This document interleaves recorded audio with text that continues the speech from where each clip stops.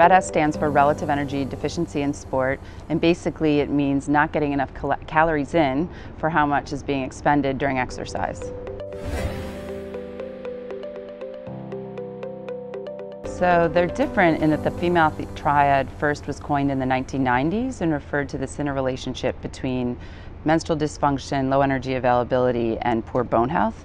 RED-S actually incorporates the triad, but then talks about other health and performance consequences, and also applies to men.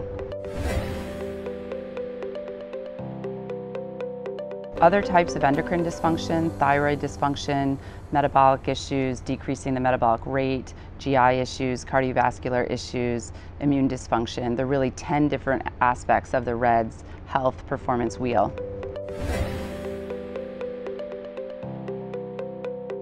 So the other wheel is the performance wheel, and that's really talking about decreases in performance regarding decreased endurance activity, decreased recovery from activity, more injuries, and so it also has 10 aspects.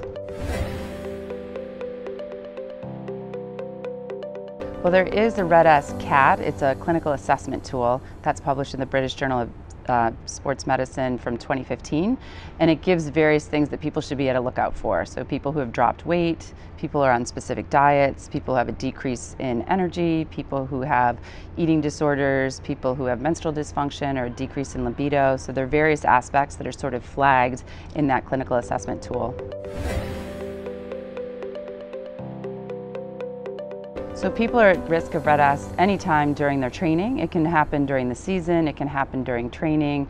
Really, it's good to be tracking athletes and seeing if there's any changes in what's going on with them. So changes again with their menstrual function, changes in their performance, and it can happen at any time during the season or out of the season.